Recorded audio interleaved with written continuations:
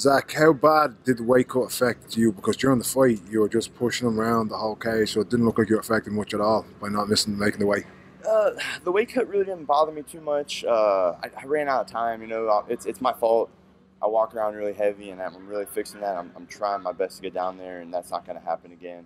The early morning weigh-ins is taking some adjustments. I almost missed it. I almost missed the deadline last time in Salt Lake City, and then I had the weight. I just ran out of time. I was a pound and a half over, and I had to get there and get on the scale, or else I couldn't fight. So it's 100% my fault.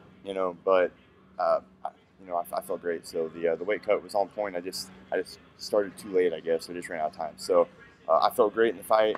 Tons of energy. Felt strong. There's nothing he was gonna be able to do to stop me. How much more time do you think you would have needed to make that cut? A couple of fighters have complained about the early morning weigh-ins in recent months. It's hard to say. The pro is having that whole time for the recovery process is amazing. I absolutely love the recovery process, but it's just it's hard to say. Everything's different. The gym closed at 10 o'clock. Didn't open till 6:30, so I cut some weight till 10. Tried to get some sleep. Woke up at 6. I probably should have got up a little earlier than that. Maybe started in my tub, stuff like that. So again, no excuses. It's on me. I just need to adjust to the time. There's still a deadline whenever it was before, and I made that deadline. So I'm just making some adjustments. That's about it. So I'm not blaming anybody else but myself. Is there anything you felt that you wanted to write as well after fighting in Dublin before and not getting the result that you wanted then? You're coming back over to Belfast, you're coming over to right, maybe I can rectify that from before.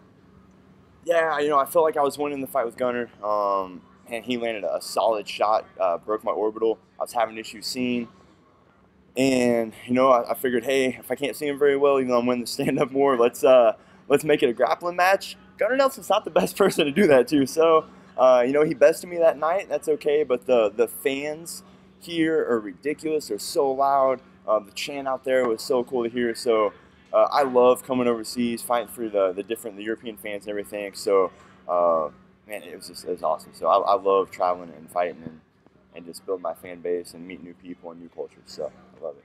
Would Europe be somewhere that you would like to keep fighting? Maybe somewhere else. We've got London coming up in March. What kind of areas are you interested? You like to travel? Anywhere. I love to fight, and it's my job. They can send me all over the world.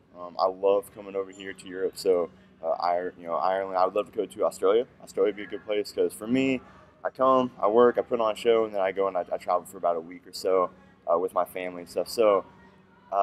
Any of them, I really didn't know if I would enjoy Croatia, and that was one of the coolest places I've ever been to in my life. So I just love traveling, learning new cultures and everything. So I'll go anywhere and fight.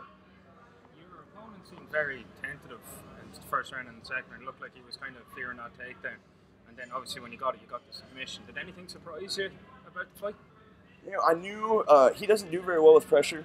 From what I could tell with some of his previous fights, if you let him get his game going, he's dangerous if he's able to take you down and everything.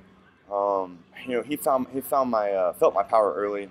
The bad thing is I hit him with a solid left hand, and then I got poked in the eye, so I couldn't capitalize on it. But he felt that early. He threw some kicks. I checked him, and they didn't do anything to me. He took a shot. I stuffed it pretty fast. So just everything he was trying to do, I stuffed in the first round, and just basically was kind of mentally break him a little bit. In the second round, I really picked up the volume, the pressure, the changing levels. I landed some hard shots and then put him on his back and do what I do best to finish fights. Did you feel that you had him hurt once you went to the ground because he kind of gave a position? I'm not saying too easily, but it was a smooth transition to go from side control and then obviously took to the back and then into the reverse triangle.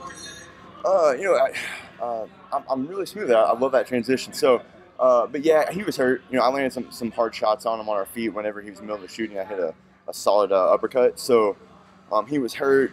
Didn't really know it was going to slow down the transition a little bit. I'm really good if I get into side control. If I can stuff that arm through and step over, I'm good there. So, and I kind of, foresaw that, getting that position and going for that far side arm bar. So, I saw it happen beforehand, and it went ahead and happened out there. So. It's a rare position to be in. If you're a grappling guy or an MMA guy, it's a really rare position to be in. So is that something that you trained a lot in training? Because to do that in a fight that's very rare. Yeah, it is. I do it all the time in practice. I've ended another fight earlier on in my pro career in the same position as well. So I've got big, strong legs, so if I get them around your neck and make it really uncomfortable, you really forget about your arm. So, and that's an arm bar. It's hard to finish. I'm strong enough and can really get a lot of leverage. So, it's one of those, if you practice it enough, you can get good at it, and that's one of those positions that it's kind of an odd position. Most people don't get very well, but I'm good there. So. You look in good shape after the fight. Is there any cards coming up or any opponents you'd like to take in the near future? I'm happy to get back on my winning ways. I hate losing. I lost a really close decision to Ponzinibbio. I thought that fight, if I won, is going to get me probably a top 15, top 10 guy next. That's all I want. I just want to, climb the ranks.